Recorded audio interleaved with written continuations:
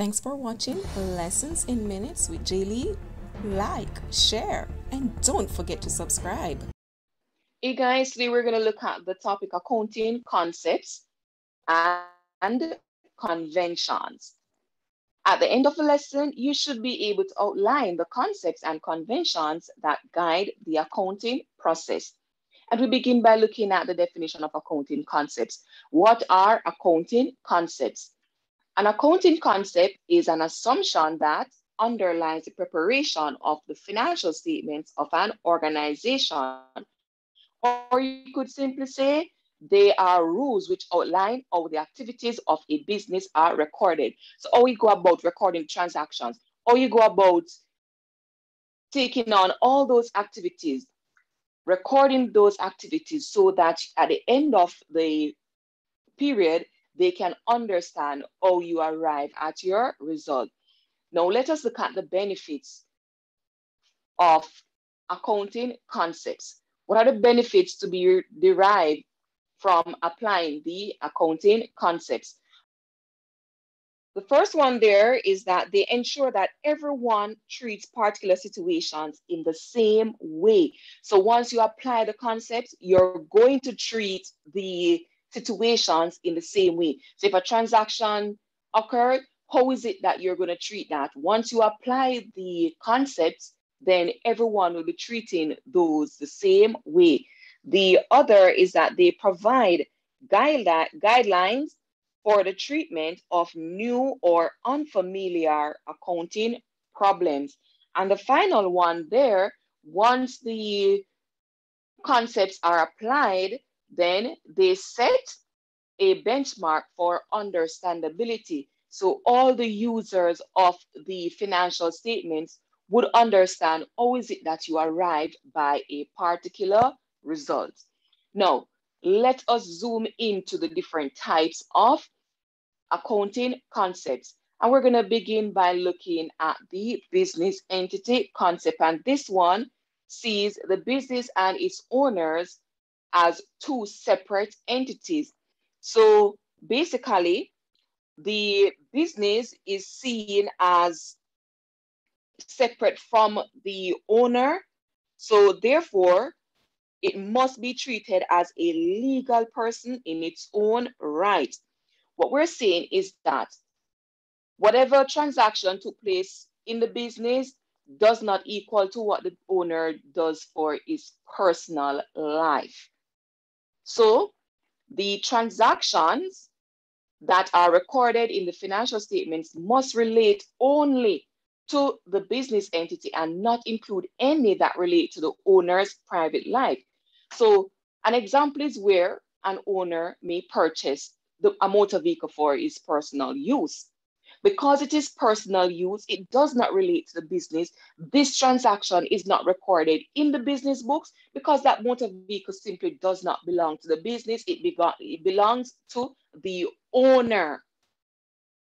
On the other end, if it is that the owner had purchased that motor vehicle to be used in the business, then that would be recorded in the business books. And this is why once the owner injects money invested in the business, then that is recorded as capital. And if it is that the owner withdraw cash or any other asset for personal use, it results in drawings. Okay? Now that we're finished with this one, let us zoom into the going concern concept. And this is where a business is expected to continue for a long time. Hence, transactions are recorded with this in mind.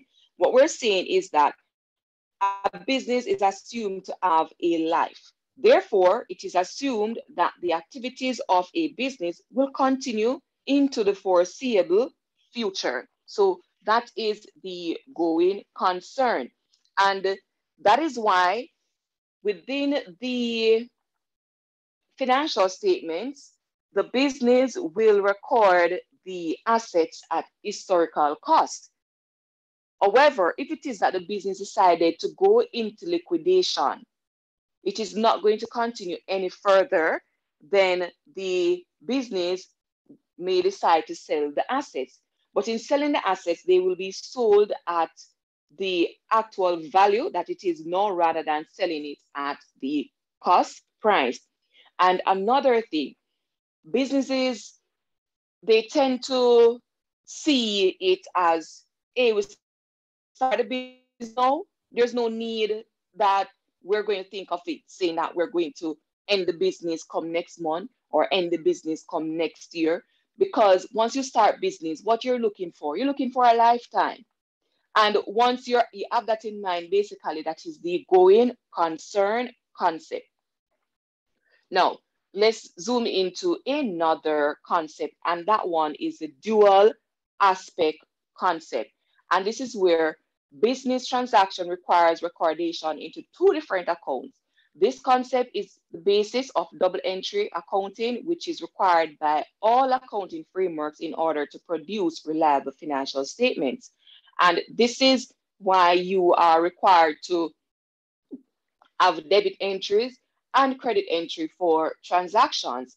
And in that case, you'll find that the total debit amounts would be equal to total credit amounts. So basically what I'm saying is that debits, total debit is equal to total credit. And once you apply the double entry concept, for every debit, there's a corresponding credit, then that is the dual aspect concept. It is also referred to as the double entry concept. And coming out of that, we have the equation assets equal to capital plus liabilities. So your total assets will always be equal to capital plus liabilities once you apply the dual aspect concept. Now, let us move into another concept there, and that is the accrual and matching concept. The matching principle ensures that revenues and all their associated expenses are recorded in the same accounting period.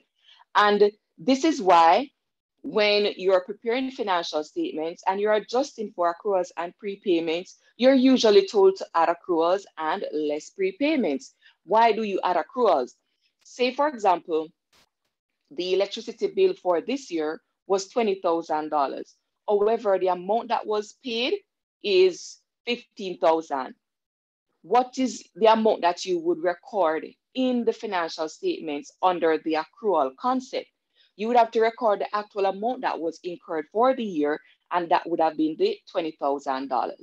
So the amount that was paid, which is the $15,000 plus the $5,000 that is owing, would result in that $20,000. On the other end is the prepayments.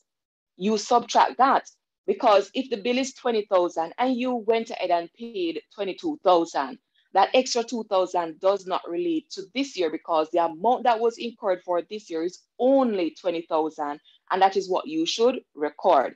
So under this concept, whether or not the cash is received or the amount is owing, then you should record only what is related to the accounting period.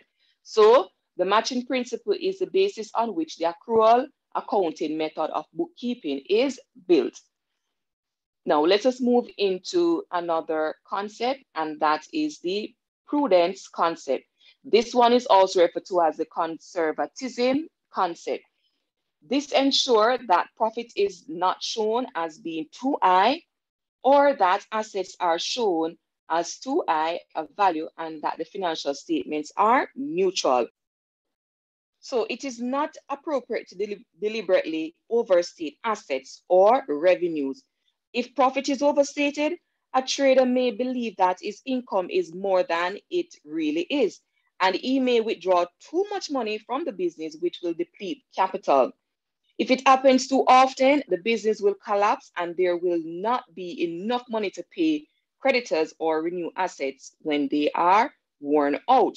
The rule is profit should not be overstated. Losses should be provided for as soon as they are recognized. So the income should not be overstated.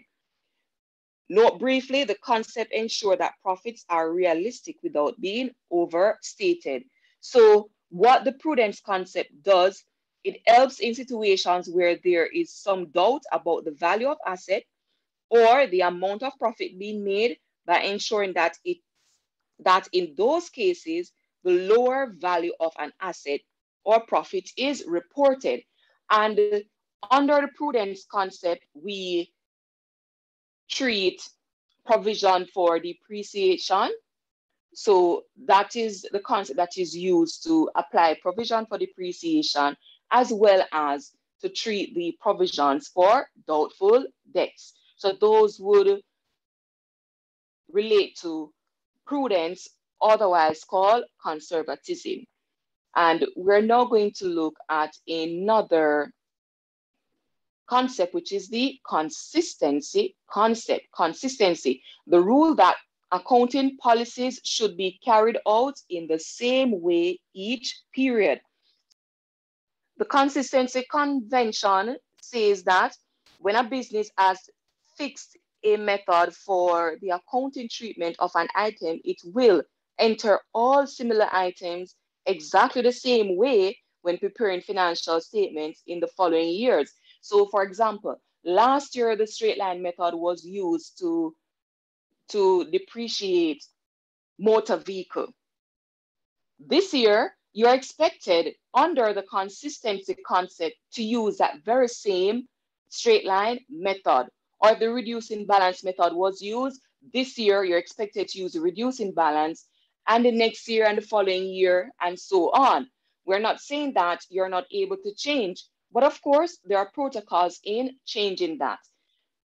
Another example of applying the consistency concept is where you use, for example, the last in first out method to value the inventory, or the first in first out method to value inventory, or even the average cost method to value inventory. So those would fall under the consistency concept. So remember, whatever method was used the previous year to treat a particular item is the same method that you're expected to use throughout the other years of the life of the item within the business.